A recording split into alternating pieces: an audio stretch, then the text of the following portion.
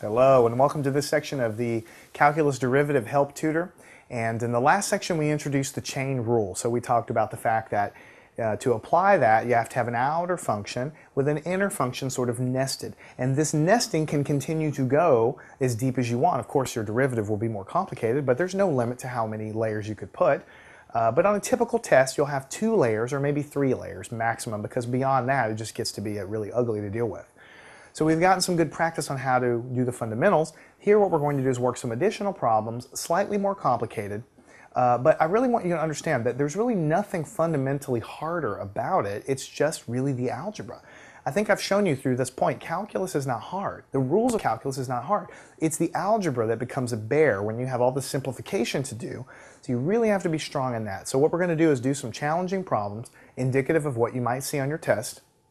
And if you guys can do these, and the extra ones that you can find in your book, in your textbook, you'll be absolutely fine and comfortable dealing with the chain rule. So let's say we had a function f of x is equal to x times the square root of 2 minus 7x squared.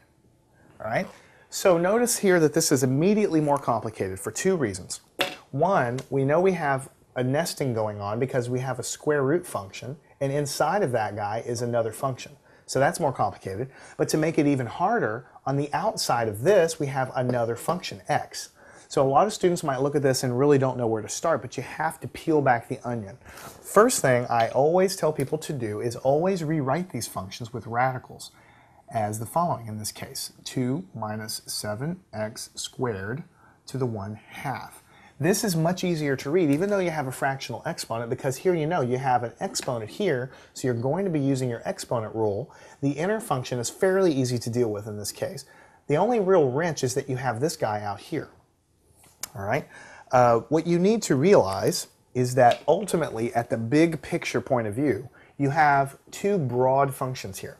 You have this function multiplied by this large function. What do we do when we have 2 functions multiplied by one another? We use the product rule. We've done the product rule over and over. It's just that this second function is kind of ugly. We're going to end up using the chain rule on this part of it here because we have a nesting. But don't forget the larger part is the product rule that we have going on here. So that's what we're going to do. We're going to use the product rule as the outermost thing because that's really what's going on here. So what's the product rule?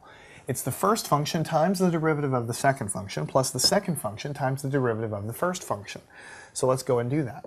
It's the first function times the derivative of the second function. So we'll have 2 minus 7x squared raised to the 1/2 power.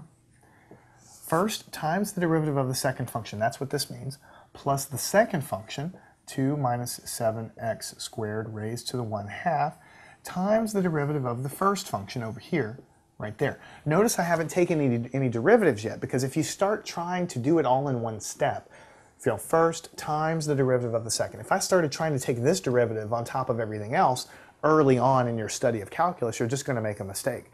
So write it out like this. And then in the next step, it's very simple. Well, simple is not the right word, but it's much more straightforward to go in here and say, okay, I have this x. Now how do I handle this derivative? Tackle that guy. When I get over here, how do I handle this derivative? Well, when we're here, we have this nested function going on, so we have to use the chain rule. So what you're going to have, the outer function is this exponent. So you'll have 1/2. The inner guy is going to stay the same, just like we've been doing in the other problems.